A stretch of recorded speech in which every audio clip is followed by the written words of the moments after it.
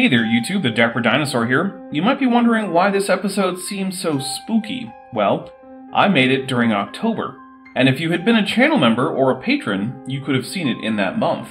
Oh well. Anyway, I figured that for this month I should take a look at the creepiest creationist there is. Carl Baugh is basically what happens when an eldritch abomination from beyond the stars inhabits the husk of a human body, but never really figures out how humans act or speak. We're taking a look at his show Creation in Symphony, which was apparently published on VHS in 1996. At least that's what IMDb seems to think. Anyway, here's Creation in Symphony. 150 years ago, the theory of evolution found reception in the mind of Western man. You see what I mean? You can tell Carl wrote this because no normal human would say, "found reception in the mind of Western man." There's no reason for the passive voice there, the use of reception is non-standard, and it's just all around awkward. It was not a new idea. It had been introduced in religious political documents in ancient Babylon. I would really like to see a citation for an ancient Babylonian religious political document that bears any resemblance to the theory of evolution by natural selection proposed by Darwin, or even better, modern evolutionary theory. And later in secular contemplations of developing Greece. Hey, fun fact, the secular-sacred distinction didn't really exist until power struggles between the hereditary nobility and the church in Christian-dominated countries.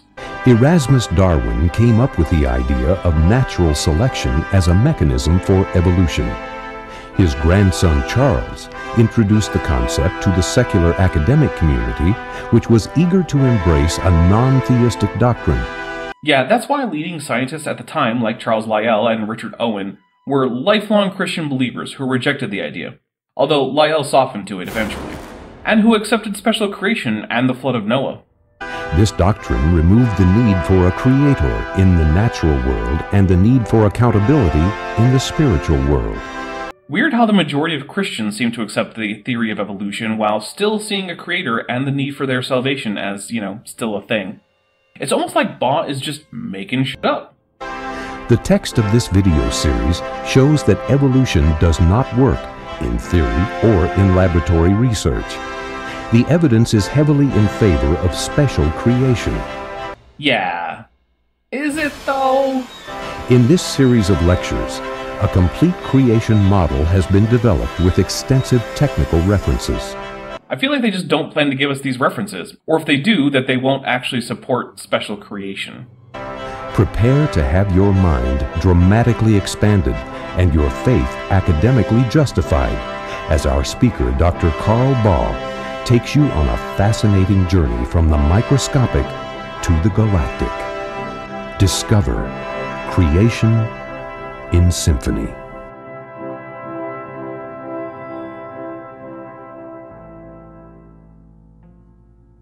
Hello, I'm Carl Baugh, Director of Creation Evidences Museum in Glen Rose and Director of International Expeditions looking for living dinosaurs. You know, the weird thing is that now, nearly 30 years since this video was made, and despite how easy it is to find living dinosaurs who live on every continent, yes, even Antarctica, and virtually every island, he hasn't found a one. Maybe he shouldn't lead with that. Welcome to the discussion today. We're going to discuss very intimate questions which have to do with your past, your present, and your future. Carl Baugh asking me intimate questions sounds like the most awkward horror show imaginable. And that of all of mankind. We're going to talk about dinosaurs, Tyrannosaurus rex, Pachycephalosaurus, Acrocanthosaurus. Pro tip to the editor and/or cameraman, you might want to pan or truck the camera to the animals he's mentioning, since his gestures imply that there are models of them around the set. Are there any dinosaurs still alive today? Yeah, there are penguins, eagles, ostriches, flamingos, cormorants, robins, parrots, etc. Recently, our team arrived from an international expedition in the jungles of Papua New Guinea.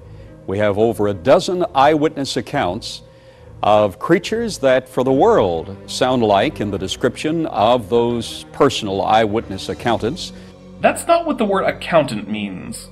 Including pastors, educators, school teachers, heads of clans, chieftains, Ah yes, all people with impeccable skills of observation and extensive training in comparative anatomy and taxonomy.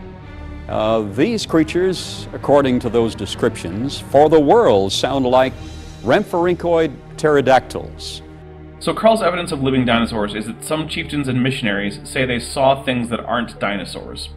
And of course, his expedition didn't turn up any physical evidence, so even the reported non-dinosaurs almost certainly don't exist. With leather-like wings, reptiles, with a beak, a crest, hands on their wings, webbed feet. These creatures glow in the dark from their undersection. Which would make them the only known bioluminescent tetrapods, you know, if they existed. Often the tail glows in the dark. For you scholars in the audience, you'll recognize that a pterodactyl that has a tail would be a rhamphorhynchoid pterodactyl. Wrong. Here's a pterodactyloid pterosaur Pteranodon longiceps. You might notice that it has a tail supporting the posterior-most wing membrane. Rhamphorhynchoid pterosaurs are known for their long tails, but later pterosaurs were not tailless. Now, according to the theory of evolution, which in the past I have believed and taught, but do no longer believe nor teach. Bullshit. Carl evinces no evidence that he understands even the most basic aspects of evolution, and so couldn't possibly have taught in any legitimate way. According to the theory of evolution, rhamphorhynchoid pterodactyls saw their demise 225 million years ago. That's the early Norian stage of the Triassic. The prototypical rhamphorhynchoid, Rhamphorhynchus, is from the Tithonian and Kimmeridgian stages of the Jurassic, the final two stages of the Jurassic, some 157.3 to 145 million years ago. So, you know, about 100 million years later than Baugh is allowing for. And it's not evolution that says that, it's stratigraphy and radiometric dating that say that, both of which are independent of evolution. The fact that they tend to line up with evolutionary biology is just more evidence that evolutionary biology provides a useful and likely accurate model of the past history of life on Earth. Are they still around? Well, let's explore the issue.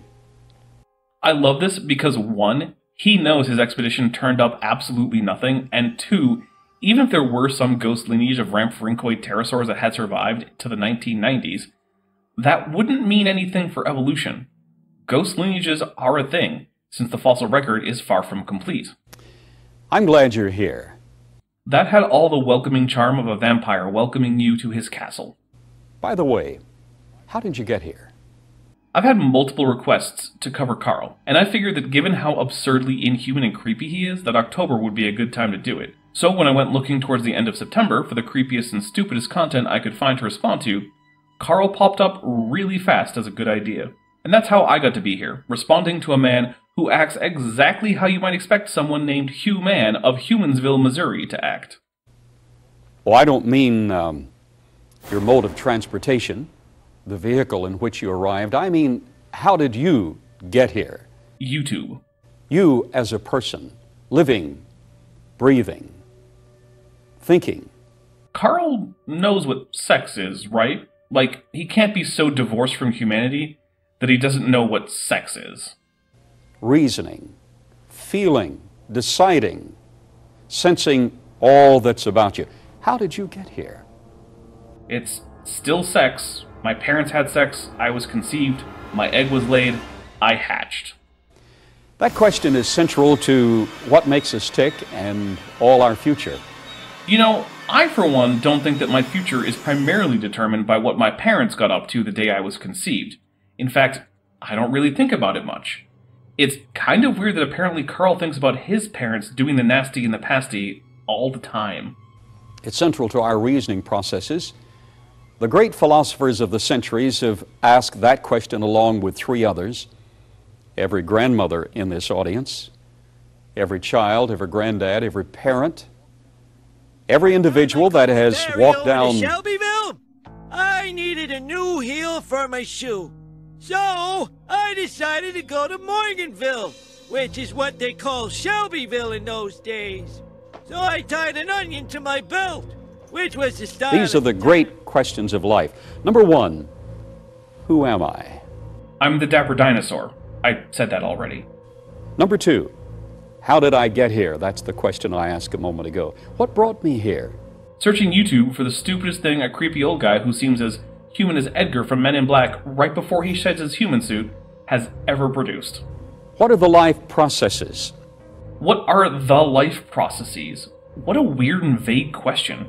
I don't know. Metabolism? Intake of nutrients? Waste removal and reproduction? There, I'll go with that. Did I arrive by naturalistic circumstances with a fortunate combination of time, chance, and inanimate matter? I mean, those things were definitely involved, although without perfect knowledge I can't really say for certain that that's all that was involved, and if you want to think that there was more involved without denying science, then go for it. I'm not here to advocate for or against such beliefs. Did the universe produce me in an evolutionary, naturalistic means? Me, personally? No, because evolution is a thing that happens to populations, not individuals. Was my species, Ceratosaurus nasicornis, so produced? Yes. Or was I supernaturally created in the original protoform? Nope, I'm pretty sure my embryonic development wasn't a miracle. Neither was Carl's, I'm willing to bet. I'm sure when he was decanted from his maturation tube, the inhuman cloners didn't use any magic in creating him, just inscrutable alien motivation. Number 3, what am I doing here? Eking out a living by responding to pseudoscientific conspiracy theories like young Earth creationism, New Age, ancient high-tech nonsense, etc. What's my purpose here? Same question, same answer. Number 4, where am I going?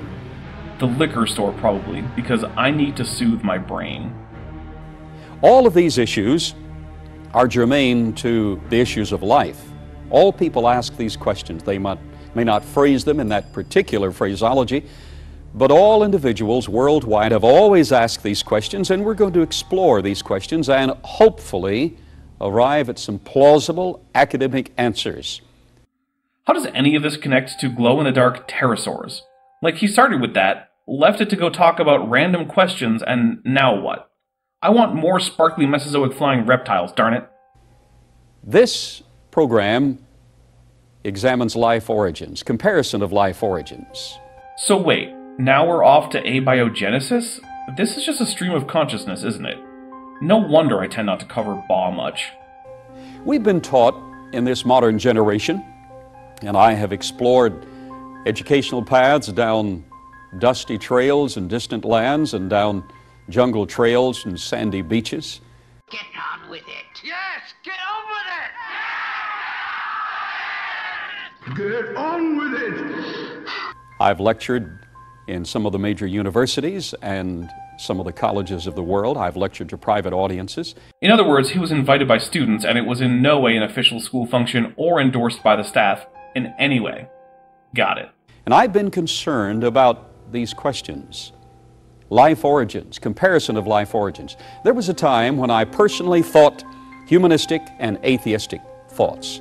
Oh, won't somebody please think of the children? Oh no, quelle horreur! But also, I don't buy it.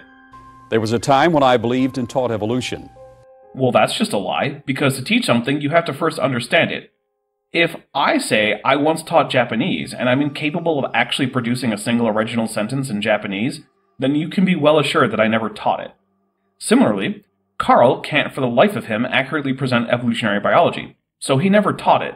At best, he might have taught his strawman version of it to creationist audiences. And here's the thing, I can't find any mention of any teaching credentials or degrees at all for Carl, nor any record of him having taught in any capacity except as the founder of the Creation Evidence Museum. Even his own bio at his own museum doesn't indicate any degrees or teaching experience beyond speaking engagements as the director of the museum. When even your own bio in your own website won't list your credentials or teaching experience, it's pretty safe to say you don't have any. What changed my own thinking? I've yet to see any evidence that Carl's thinking has changed. The earliest time he seems to appear in the public spotlight is when he founded the Creation Evidence Museum in 2 double-wide trailers in Glen Rose, Texas, near the Paluxy River.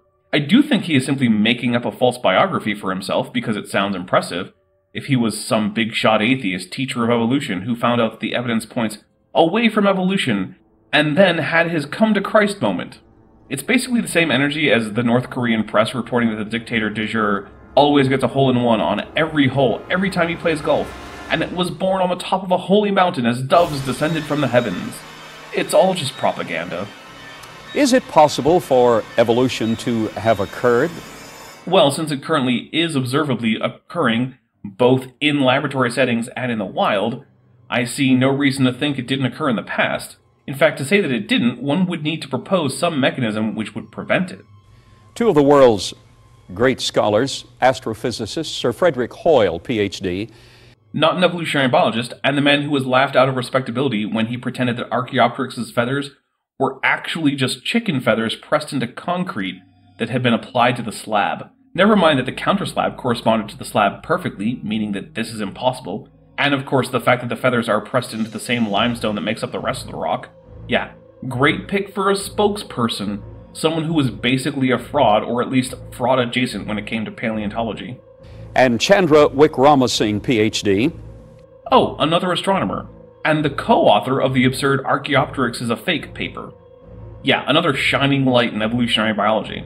He was also an author on that absurd 2018 paper proposing that cephalopods are aliens despite being morphologically and genetically fully nested within mollusca. That was also not taken seriously by anyone who knew the first thing about cephalopods specifically, or mollusks more broadly. Explored the issues recently with unlimited funding. There's only so much money in the world at any given time. That's literally impossible. Carl could at least make his lies somewhat plausible, but no. Unlimited access to the libraries and laboratories of the world. No, in fact. As an example, after the absurd Archaeopteryx paper, they were denied further access to the specimen for destructive testing because of how badly they'd botched it the first time. Also, most libraries are open to the public anyway, although somehow I doubt either was allowed into, say, the Vatican archives, which are not open to the public, but which you can get access to if you actually have research that works in there would help with. It's not actually a secret vault full of material never meant to see the light of day, despite what Dan Brown might have you believe. And they wanted to know the answer to the question, is it possible for life to have originated somewhere in the universe or on planet Earth by naturalistic means? Okay, everybody, y'all ready for big number, therefore God? It's coming, and I know because these guys are the source for the tornado in a junkyard nonsense. And of course, all of this work they did was before most of the current knowledge of the origin of life's chemistry was established. So they were basing it on more or less nothing, and assuming that chemistry is just random atoms bumping into each other completely randomly, which it most certainly is not. That's illustrated in the Big Bang Theory. Nope, the Big Bang and the origin of life are separate things. If life had to have a supernatural origin, that doesn't negate the Big Bang. And if the Big Bang isn't real, that has nothing to do with how the first life arose. Of course, Hoyle is the one who coined the phrase Big Bang as a pejorative because he didn't like it, and he thought it sounded too much like Genesis.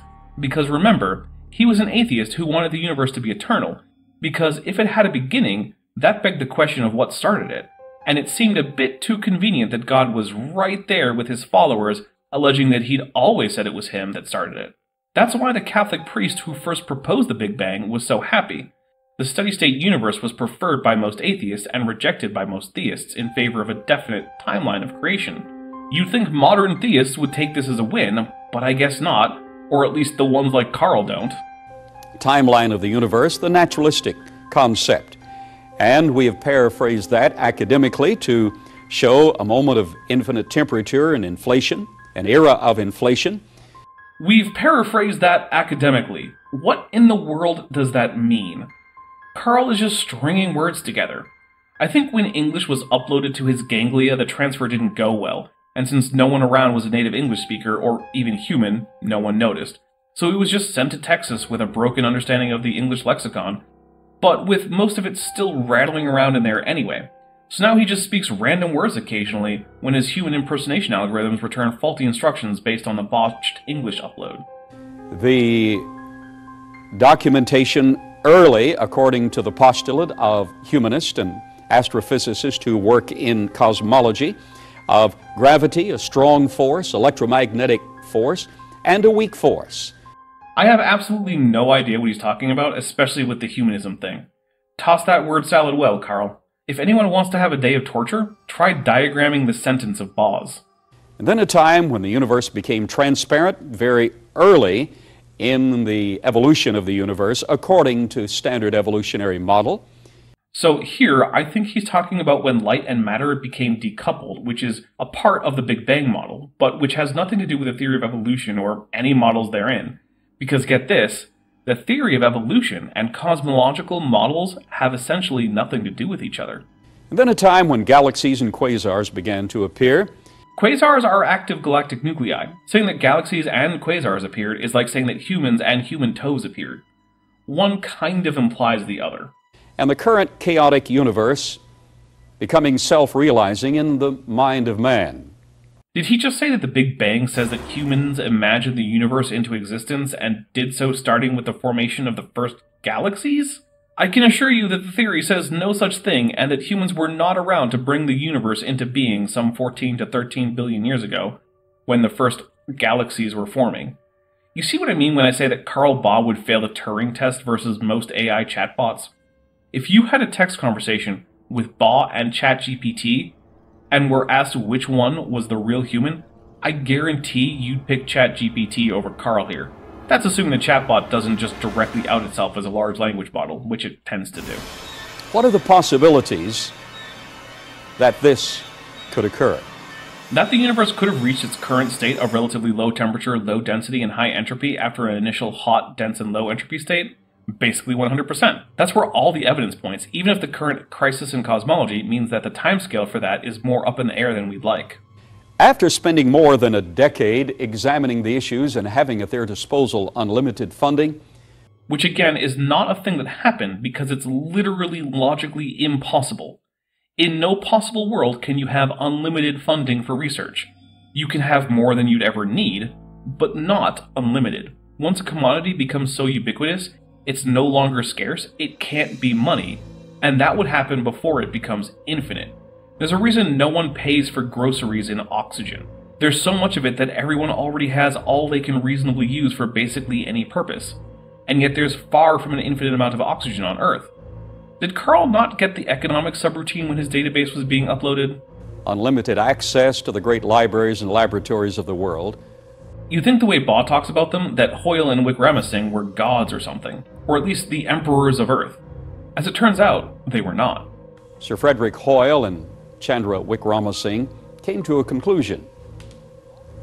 They stated that life originating in this universe or on planet Earth by naturalistic circumstances has one chance in 10 to the 40,000th power. Let me say that again.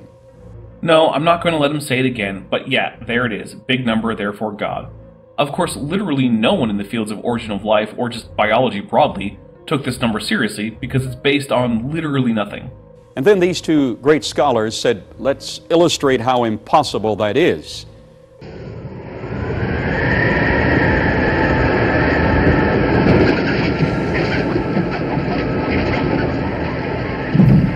Get them horses up! Where's Hickory? Hickory! Hickory! They said it would be easier for a whirlwind to sweep through a junkyard and assemble a Boeing 747 jet in flight out the other end than it would be for life to have originated on planet Earth or in the universe by natural evolutionary means. Wake me up when commercial jet planes start reproducing with variability that affects how successful they are at reproduction. Till then, it's a dumb analogy, and Wickramasinghe, Hoyle, and virtually every creationist you've ever heard of is dumb for using it. Or is perhaps just a lying piece of shit. Or hey, maybe both. Let me illustrate how large that number really is. Nah, we get it. It's more than the number of electrons in the universe. This is the most basic bitch creationism stuff, and I'm not going to waste my time or the audience's time on some long drawn-out explanation that big number is big. We all get it. The made-up number that was made to be as big as possible and isn't actually meaningful is really big. No one cares. Also, he says that electrons are the smallest particle, which is dumb because electrons don't have a volume near as we can tell, which is also true for all fundamental particles. And if he means just the least massive particle, then I'll point out that neutrinos exist and have way less mass than an electron. So Carl is just dumb all around. Now, these were not creationists and Christians and theologians analyzing the data. Yeah, in fact, the reason they didn't like the Big Bang was that it was too Christian-friendly. Odd source to cite. But of course, they also were not chemists or biologists, and their data was just playing games with numbers until they got a big one that confirmed their biases, which is why their work in this area is actually ignored by basically everyone who has a bachelor's or better in any relevant field. This was Sir Frederick Hoyle and Chandra Wickramasinghe, recognized internationally as great scholars. I mean, when it comes to nucleosynthesis, sure, but otherwise they're remembered as contrarian nutters who mostly authored nonsense that no one cared about, and who threatened to damage fossils because they thought that limestone and cement are just the same thing. I have at my disposal the complete works of Charles Darwin. Okay, they're public domain. That's not special. Also, who cares? They're not exactly on the cutting edge of research. They're from like a century and a half ago. We've moved on. No one is basing their new research on the descent of man or the origin of species. He's the hero of the evolutionary plot. No. There's no hero and there's no plot. Just like Lord Kelvin isn't the hero of thermodynamics, he's just the guy who figured out the basics of it. Darwin isn't the hero of evolution. He's just the guy who first published some plausible mechanisms for it. Science isn't a revealed religion like Christianity that relies on the testimony of prophets. Darwin, like Kelvin, is of historical interest at this point. No one in physics or biology is doing their research because they're under the guidance of either person.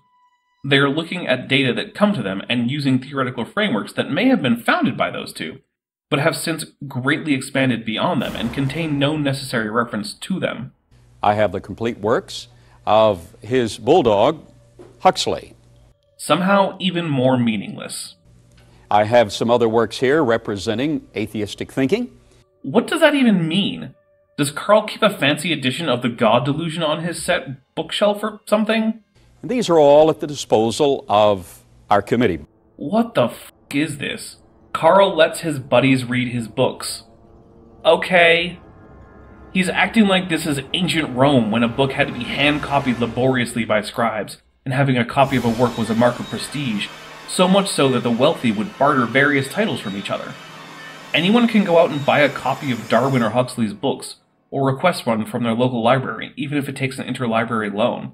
And while I don't know about 1996 when this came out, here in the year of our Lord 2023, or 4 depending on whether you're watching this on early access or not, they're all just freely available online.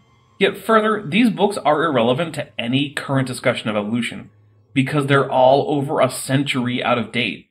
How does Carl think bragging about his book collection of easily acquired books that are irrelevant anyway helps his case at all? It's just more evidence that he's not actually a human, but an alien programmable biological entity sent here to disrupt the advancement of Homo sapiens on behalf of extra-dimensional intelligences.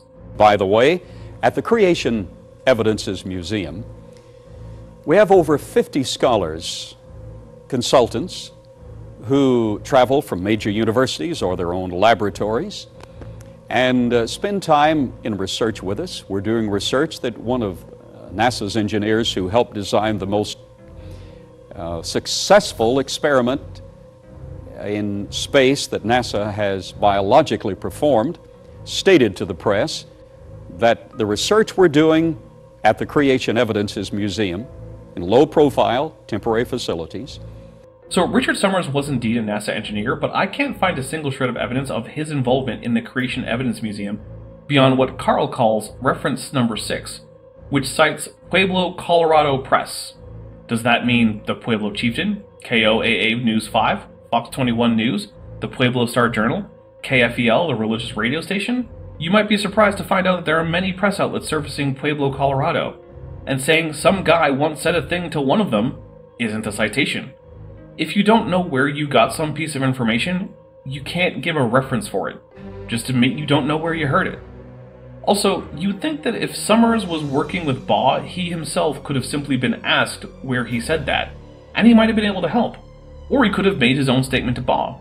Everything about this makes me think that Summers is in no way affiliated with Baugh, and given that I can't find anything linking him to creationism, I suspect Baugh simply made up the affiliation. No, I don't know this for certain. Maybe Baugh is just really bad at his job, and Summers, despite his mathematical acumen, is in fact a crazy person.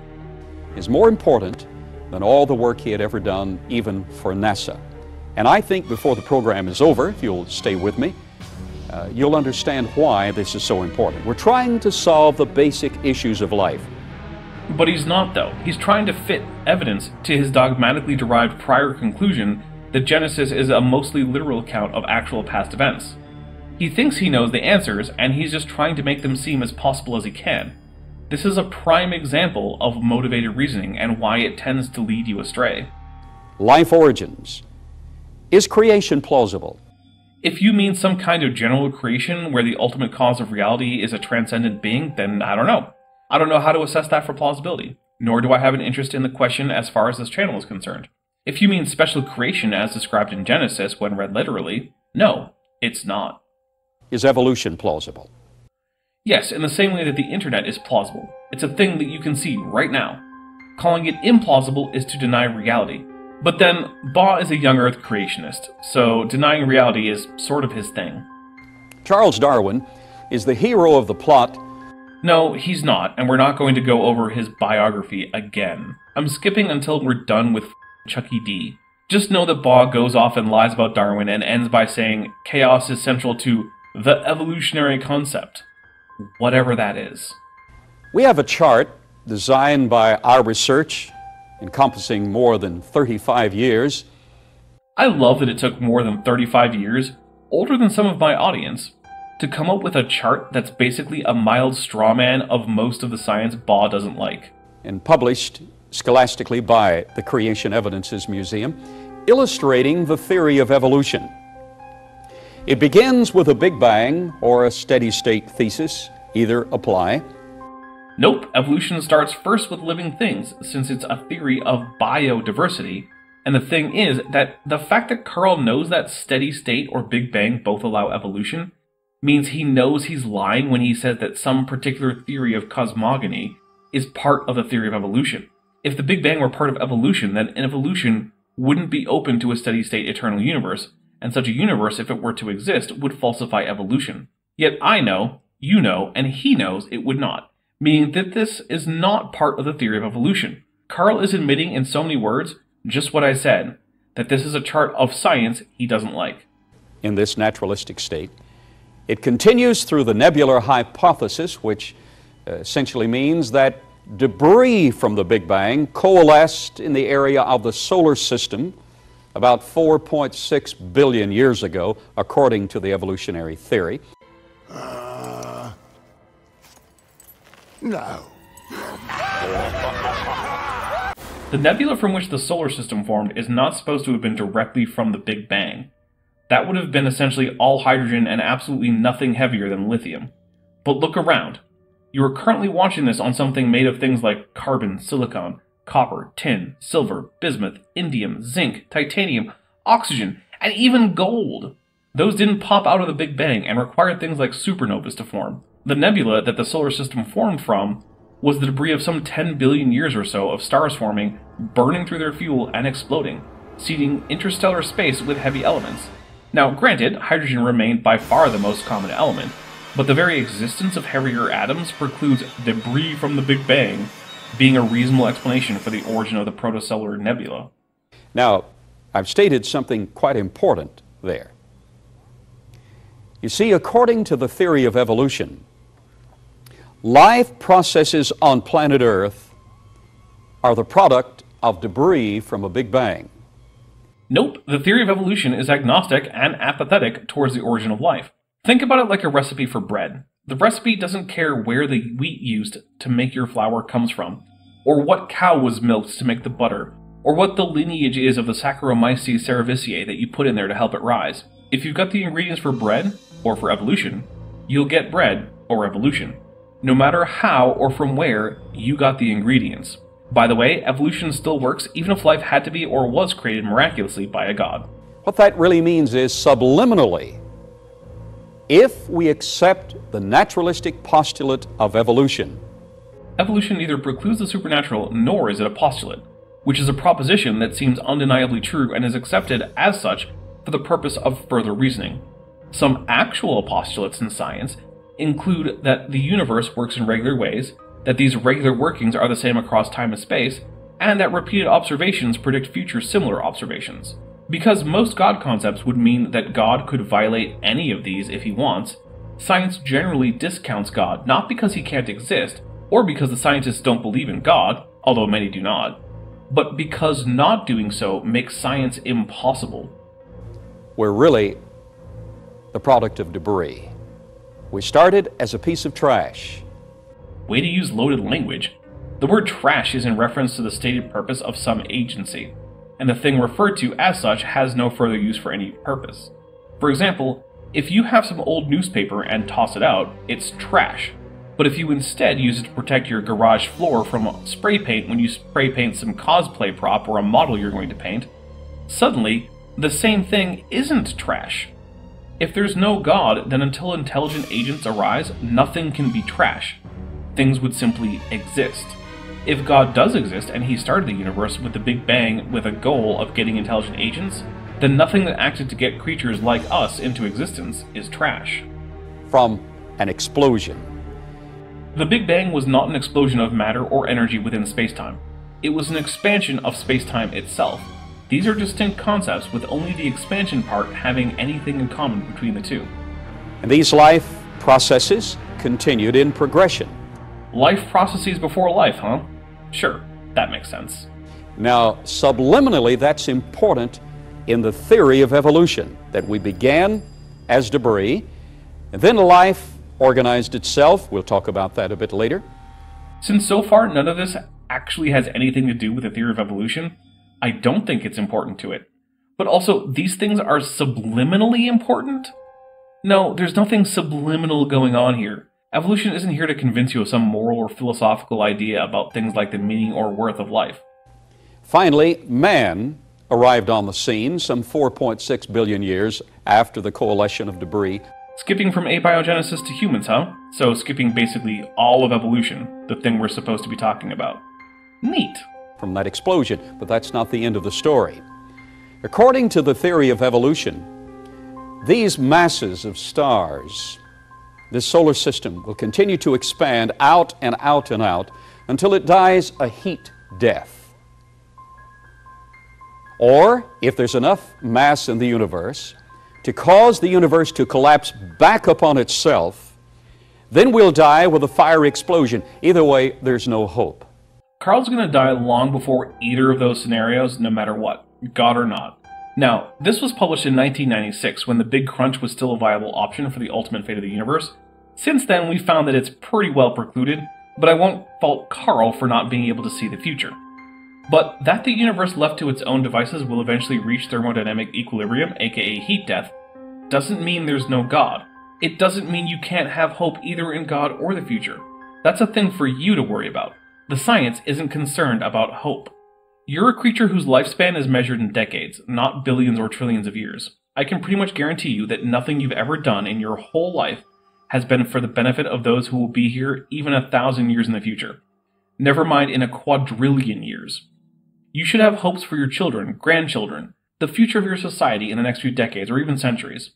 If you want eternal hope, go find a religion if you like. Nothing about evolution precludes God. Hopelessness is written into the very warp and woof of the concept of evolution. Ooh, nice use of warp and woof. But no, scientific theories aren't about hope or hopelessness. The germ theory of disease, the heliocentric model of the solar system, the theory of general relativity, and the theory of universal gravitation are all just theories just like evolution. And none of them are there to provide you with hope or not. They are simply models that explain reality and predict future observations. None of them incorporate a God in their explanatory mechanism, nor confirm some kind of afterlife. British philosopher Bertrand Russell.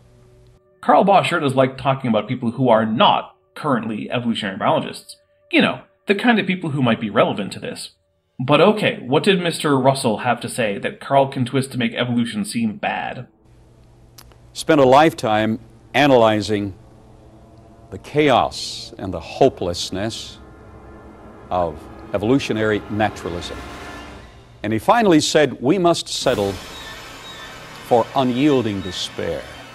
He said, all the high noon of genius, all the hopes of man, all the work of individual lives, will ultimately collapse in a fiery explosion, the death of the solar system. And all that's left is unyielding despair. Cool. I don't care. At best, this is just an argument from consequences. Don't believe in science because it will lead you to a bleak outlook. Hey, guess what? That doesn't mean it's not true. There are lots of things that are true that I wish were not, and that are not true that I wish were. That doesn't mean anything for the truth value of those propositions. I wish I had $1 million in my savings account. I don't. I wish malaria was extinct. It's not. Well, I'd like to settle for a lot more than that, and I'd like to give you some hope. I mean, go for it. There are plenty of people with hope more or less the same as Baugh's who do not reject science. Of course, if this turns into preaching, we'll cut it off. I assume everyone in my audience is aware of the basics of Christianity and that nothing Carl can preach at them will be particularly informative, especially since I suspect that Carl is no more theologically sophisticated than he is scientifically sophisticated. Will evolution work? What does that even mean? If you wanted to play a Carl drinking game, just take a drink every time Carl says something that is literally nonsense. As in, there's no thought conveyed in his utterance, because the words as he has arranged them together don't actually mean anything. According to these two great scholars, Sir Frederick Coyle and Chandra Wickramasinghe, it won't work. Yeah, two guys who didn't know what they were talking about because they were far outside their fields didn't like evolution. You know what that means for the truth of evolution? Absolutely nothing. Let's take it further. Further than what? I guess that's another nonsense statement. The current modern theorist who has the attention of the entire world is Stephen Jay Gould of Harvard. I mean, maybe in 1996 he had the attention of the world, but punctuated equilibrium, as he and Eldridge proposed, has basically been rejected today, but okay. In Natural History, he wrote not long ago, I regard the failure to find a clear vector of progress in life's history as the most puzzling fact of the fossil record. Okay, that's cool. I don't know what that's supposed to mean for me or evolutionary biology, but sure. Another scholar, Professor L.B. Halstead, an atheist, wrote in Nature, Oh, another question that probably won't mean anything for evolution being true or not. Look, this is getting exhausting. Let's pick up next time with the quotation from L.B. Halstead.